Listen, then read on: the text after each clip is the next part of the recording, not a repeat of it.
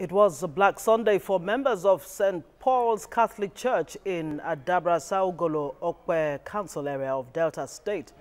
The almost 100-year-old church building collapsed during service and killed an 11-year-old boy, while a few others sustained injuries.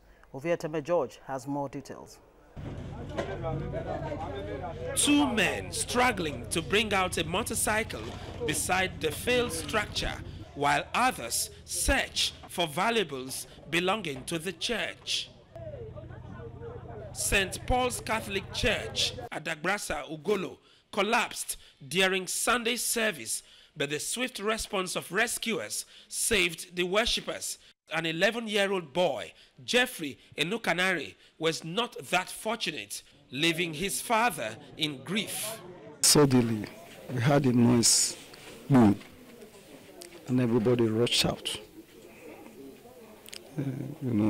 As a father, have to make sure we rescue everybody. Unknowingly to me that my son is over there. I met my son. He's an instrumentalist. He's playing the jazz band. We were playing jazz band there. He's a son of, let me say, 11 years. This is the proposed model of St. Paul Catholic Church here in Adabrasa. But before the building could be completed, the old one caved in, summing up a sad story on a Black Sunday. The building is almost 100 years, and the church, we are even planning to celebrate 100 years anniversary this year. Let's say by December, first week of December. That's what we are working on. We have even set up some committee to plan for that before this ugly incident occur. But I thank God that I survived it. I'm among those that survived it. So I thank God for the gift of life. The Delta State chairman of the Nigerian Institute of Buildings says the almost 100 years old structure was doomed to fail. The building lifespan has expired. And the second thing I think I saw here, the engineer in charge of this job did a very shoddy job. I don't know if it's an engineer, but I think it must have been a direct labor.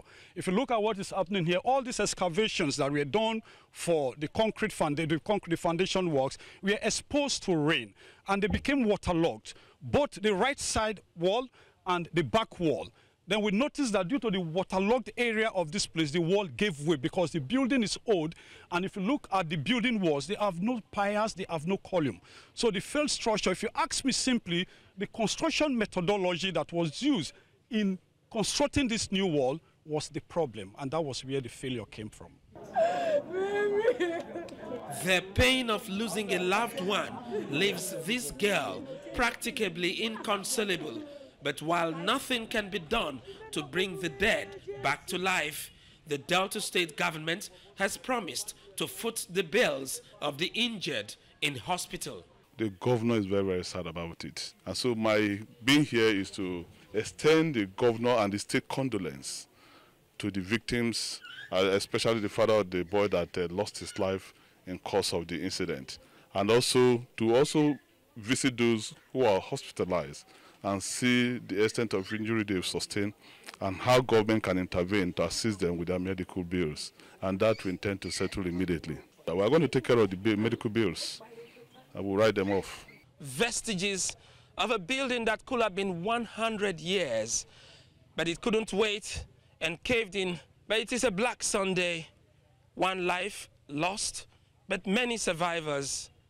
And now the people can only start from here, hoping that someday the new structure will be in place and wipe away the memory of a tragic Sunday. Ovieteme George, TVC News, Adabrasa-Ugolo, Okpe local government area, Delta State. Truly tragic there.